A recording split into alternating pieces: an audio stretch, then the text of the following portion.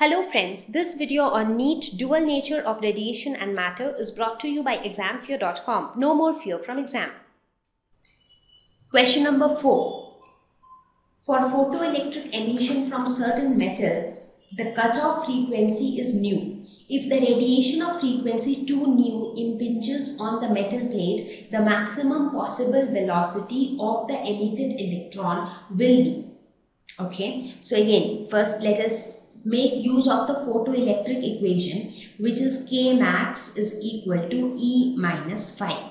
So what would be the maximum kinetic energy of the electrons? It would be given by half mv square. So why are we writing it in this form? Because here we are bothered about the velocity of the emitted electron. So kinetic energy of the emitted electron is written in terms of its velocity. So this will be equal to E, that is h into nu, minus phi, which is h into nu naught, because here the cutoff frequency and frequencies are also discussed. So we have written the photoelectric equation in terms of velocity of electron, cutoff frequency and frequency of the radiation.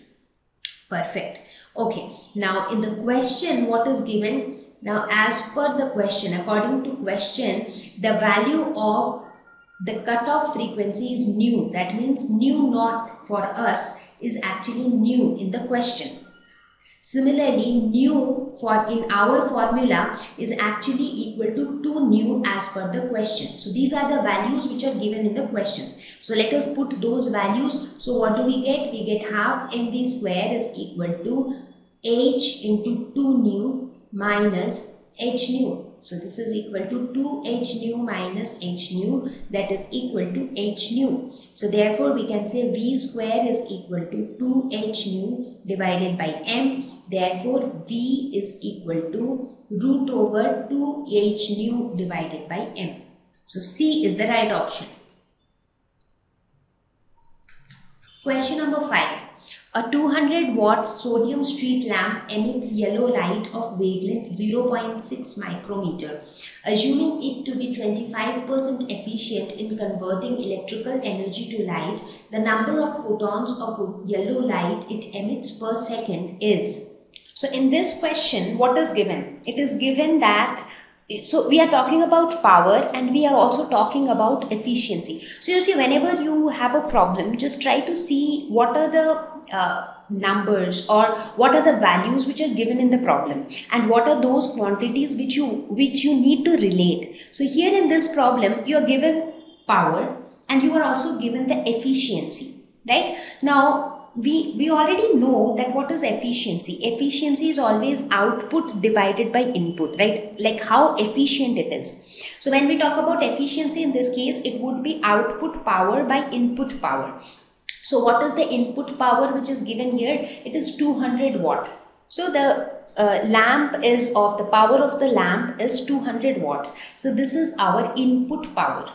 Okay, now what is our output power? So if you talk about the output would always be what that lamp emits. So it says that the lamp emits yellow light of wavelength 0.6 micrometer, right? So that means what is the energy that this lamp emits? So the energy would be equal to h nu, or which can be written as hc by lambda. Correct? So this would be the total energy that is emitted. Okay. So now here the question is asking us to find out the number of photons of yellow light. So basically we are considering light as the particle nature of light, where light is made up of many photons. So when we talk about the energy, this is basically going to be n into h into c by lambda, where n represents the number of photons. Because what is h nu? E is equal to h nu. Here E is the energy of one photon. So hc by lambda is basically energy of one photon. So here it has multiple photons. So we assume that here the light has n number of photons. So the energy of n photons could be nhc by lambda, and therefore the power of these many photons, the power of the emitted light would be equal to energy per unit time, which is equal to nhc divided by lambda t. So this would be the power of the emitted light. So basically this would be the output power. So this is our input power and this is our output power, right? So we know that efficiency is equal to output power by input power. So output power is NHC by lambda T. This divided by input power. So this entire thing divided by 200 watts. Okay. So now how can we write this? So this can be written as, now eta is given. So what is the value of efficiency? It is given as 25%. So 25 by 100 is equal to N into H into C divided by lambda T into 200.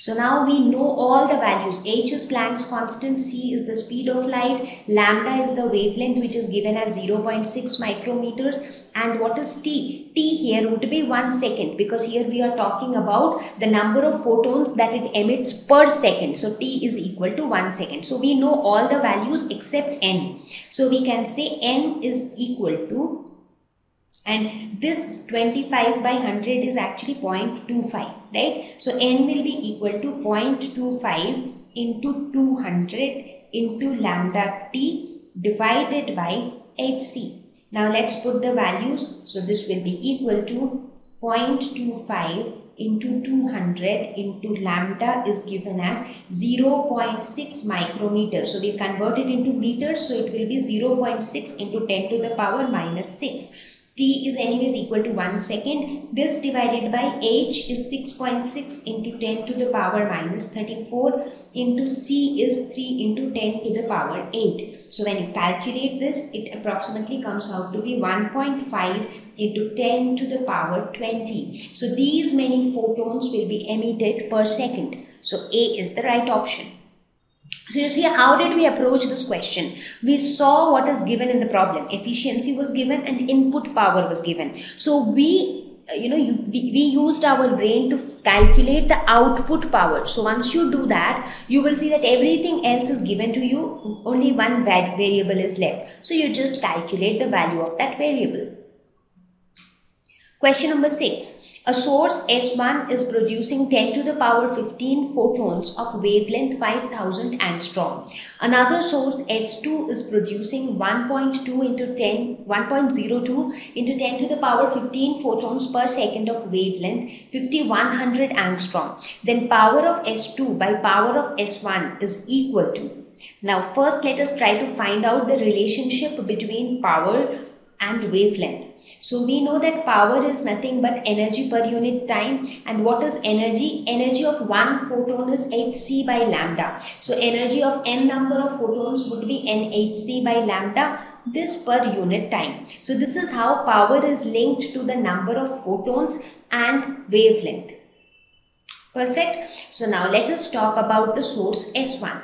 So for S1, P1 would be equal to N, which is equal to 10 to the power 15 photons. So 10 to the power 15 into hc divided by lambda is given as 5000 angstrom. And we know that 1 angstrom is equal to 10 to the power minus 10 meters. So 5000 angstrom would be 5000 into 10 to the power minus 10 into time is 1 second.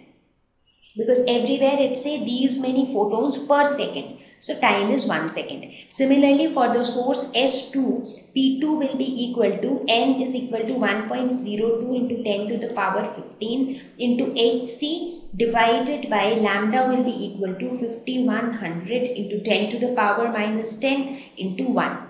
So now we have to calculate the ratio of the power of S2 to S1. So that means we have to calculate P2 by P1 is equal to 1.02 into 10 to the power 15 into hc divided by 5100 into 10 to the power minus 10.